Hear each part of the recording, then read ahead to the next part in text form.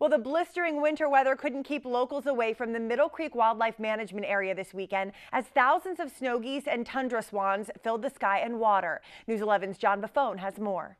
Mickey Adams and her granddaughter Gracie come out to the Middle Creek Wildlife Area every year to see the tundra swans and snow geese show up in the thousands. It's just something nice. It's something to look forward to every year. You know, spring's coming when you see them.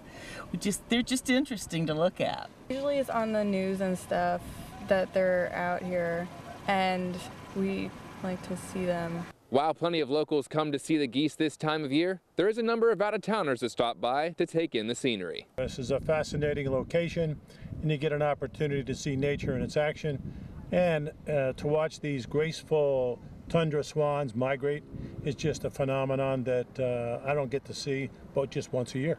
Alan Schiavone of Reading comes out to Middle Creek every winter equipped with his camera to capture this unique wildlife. It's the elegance plus the gracefulness by which they land and the numbers. I mean, the pure numbers are just astonishing for this time of year in this location, so we're lucky to be here to be able to kind of photograph these guys.